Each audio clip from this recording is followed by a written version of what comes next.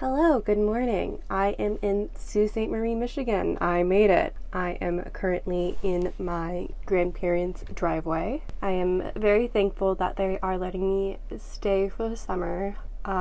It's actually a little bit of time has passed. I've been slowly but surely editing my videos from my road trip, but today I wanted to talk a little bit about how much I spent on my road trip. So this is a little bit of a continuing series that I've been creating, talking about how much I spent month to month living in an RV, and just kind of comparing costs, talking about what I have been spending my money on. And I figured that this would be a good inclusion because there's a lot of outliers in this situation, but it's not uncommon for people living in an RV to take a cross-country trip. So I wanted to kind of look at how much more this cost me than it would have normally staying in one place, like staying in an RV park in Arizona, which actually doesn't sound fun this summer because it has been very hot in Arizona. So I am very glad to be here. The weather has been incredibly beautiful and I survived the mosquitoes in June. So we are here and we're going to talk about money. For context, if you haven't been following along with my videos, I just drove from Bisbee, Arizona to Sault Sainte Marie, Michigan. I kind of took the long way, I would say. I don't know if you would call it the long way, but I didn't take the fastest route to get here. I stopped in Ohio to get some service done on my RV.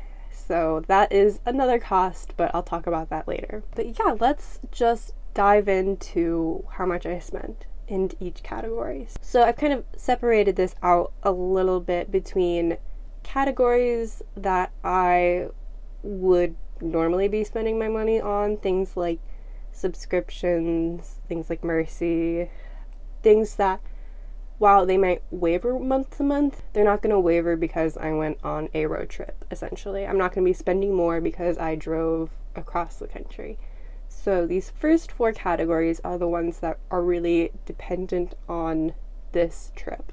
So starting out with campground fees, for the month of May, which is the month that I was traveling in, I spent $742 on campgrounds. This comes with a little bit of a caveat because I spent $742 on campgrounds in the month of May. Before I left, I had already made a few reservations, and so this number doesn't technically reflect what I spent in total for campgrounds on this trip. So taking all of that into account, I actually technically spent $1,117 on campgrounds, which is a little on the high end, but honestly, to be expected and not too bad.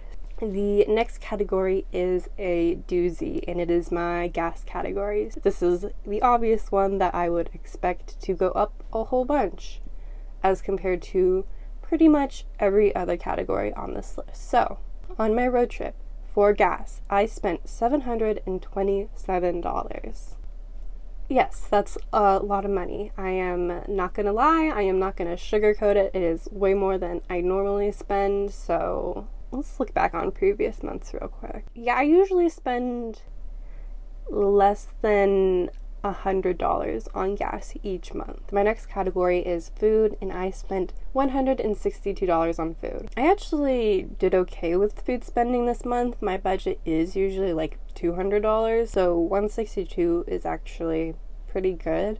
I mostly stuck to cheap and easy meals to make on the road just because I knew I was spending a lot of money in other areas and because I just wanted something quick and easy. I had a lot of sandwiches and a lot of pasta on the road. My last category in the categories that I thought would really fluctuate when I was traveling was my travel category, which is basically what I classified anything touristy that I was doing. So paying for museums, for attractions, just doing a quick scan of what I spent money on. There's the museums I went to in Roswell, there's some parking. So $73 is I think understandable and actually not that much. I did take this road trip so I could spend the summer with my grandparents, but I also wanted to be able to go see and do things along the way so I could really enjoy my road trip. So some things were free, like in St. Louis, I think I only did free things, while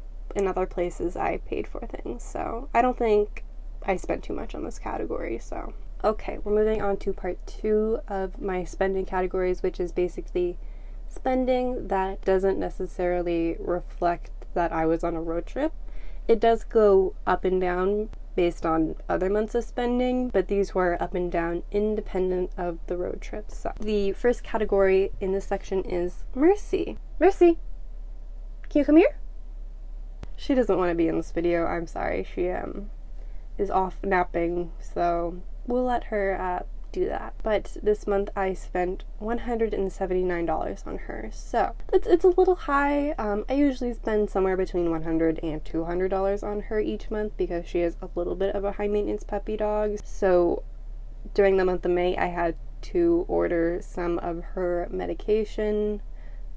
This usually lasts me about 6 months, so I had to stock up and take advantage of the fact that I could ship it to my grandparents' house, because sometimes Chewy is a little bit tough to order on the road, so it was nice to be able to have somewhere to send it where I know I would get it. The next category is my work category, and I spent $152 on it. This is definitely a little bit inflated from past months. And it's mostly just due to some subscriptions renewing, paying for some stock images and things like that for clients. But yeah, I don't think there's anything more to say about it. My next category is my health category, and so I spent $133 on it. This is my health insurance, and I think I also bought some allergy medicine while I was on the road, so I am including that in this category. Moving on to my next category, which is my home category, and I spent $87 in this category. These are just things for like around my house. I bought some things from Harbor Freight. I bought some batteries. I bought a tarp, so I'm just including these in this category. The next category is other, and I spent $54. I don't even know what's in this category. Let me check.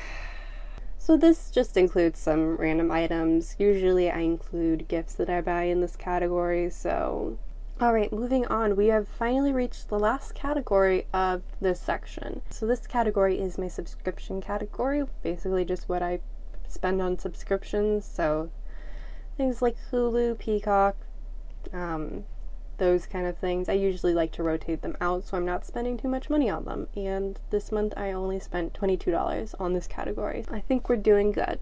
I think this is a manageable amount. And moving on to my last section, which only has one category, and if you have been following my videos, you might have already guessed what this category is, and it is my tab service. So on my road trip, I stopped in Sugar Creek, Ohio to get my floors redone. There was a glue failure or something like that. And while this wasn't a pressing concern of mine, I also didn't know when I would be back in the area. And this is something that I would want done by New Camp rather than a dealer. So I kind of bit the bullet on this one so I could get it done and get it out of the way, and I spent $1,071. But yeah, I think it was important to get done.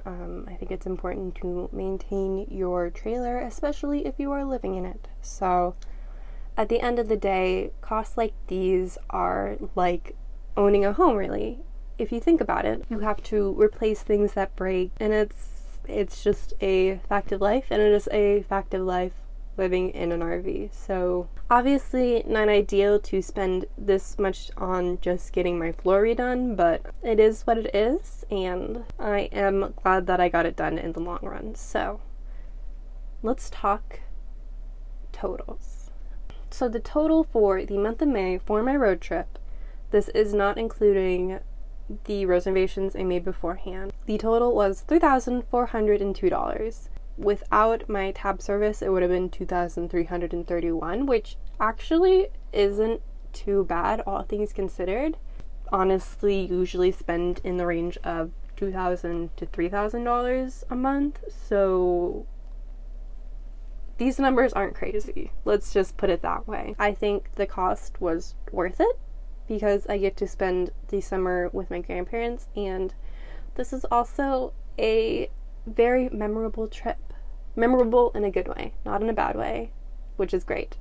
So I am lucky that I am able to lead this lifestyle. Not a lot of people in the world get to just kind of pack up and leave for the summer and go spend it in Michigan, and so I think I am very lucky.